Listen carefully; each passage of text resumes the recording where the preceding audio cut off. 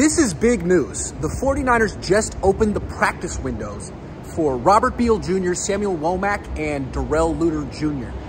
This means that the Niners have 3 weeks to get these guys ready to go off of IR or physically unable to perform list in Darrell Luter Jr.'s case.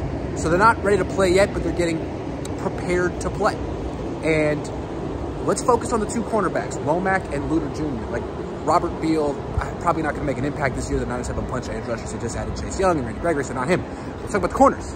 Womack, Luter Jr. We were talking, why did the Niners not trade for a cornerback at the deadline? Why did they go after Chase Young instead? Well, because clearly they're counting on one or both of these two young corners to come back.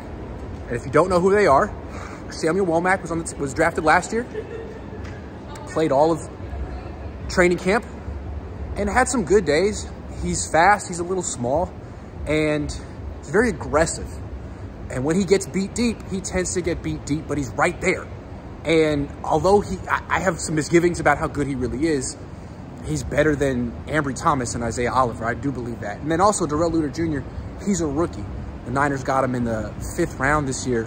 Hard to say what he is or if he could contribute because he missed all of training camp. He had no training camp. He got hurt in minicamp, hurt his knee. I don't see how you throw a rookie who's missed all of the training camp, preseason, and regular season onto the field and say, make us better. Although, again, all you have to do is be better than Ambry Thomas and Isaiah Oliver, which is a low bar, an extremely low bar. So, curious to see what Luter Jr. He's bigger, 6'1", built. Samuel Womack a lot smaller, but I think in a few weeks you're going to see Samuel Womack on the outside, Deommodore Lenoir in the slot, and Charvarius Ward outside. And then maybe, just maybe, Steve Wilks will stop playing his cornerbacks 3 miles off the line of scrimmage, and he'll actually play some press man coverage, which is what they're going to have to do to beat the Jaguars this week because no one's better at beating zone coverage than Trevor Lawrence. So we'll see what happens.